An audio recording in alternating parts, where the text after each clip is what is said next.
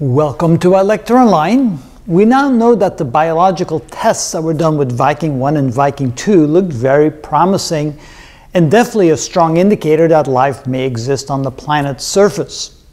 But the test results were negated because of the test done using the spectrometer, the mass spectrometer.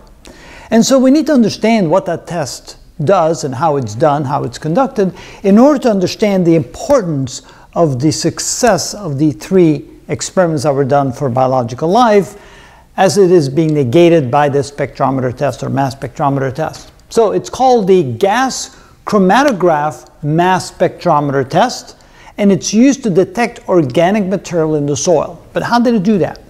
Well, first of all, they placed some soil in a small oven. They baked it to drive off any volatile gases. Then they used a chromatograph to separate the gases. So assuming that the process of baking it released some gases, and those gases may have come from organic material. Organic material at high temperatures typically breaks apart and gases would be released. So that was the attempt.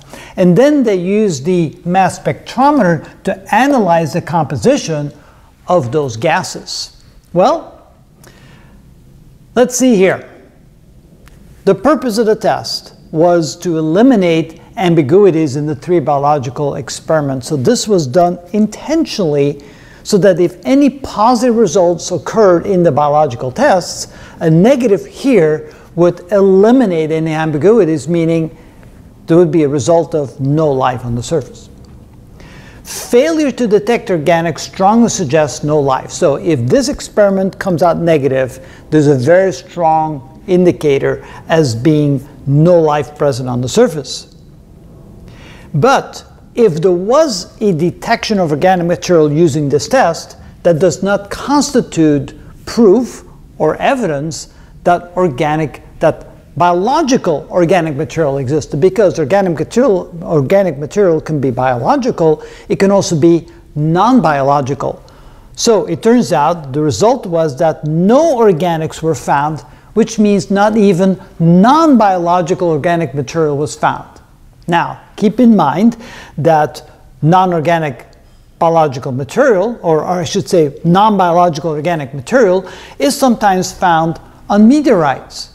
But that doesn't constitute that they came from life, because again, you can have non-biological organic materials.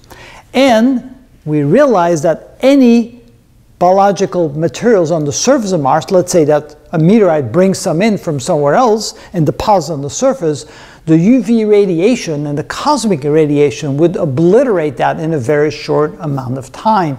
So again, the conditions are such that if for some reason biological organic material would be found on the surface, it would be short-lived, as it would be destroyed by the UV radiation and by the cosmic radiation. So the results are that the biological test results were negated.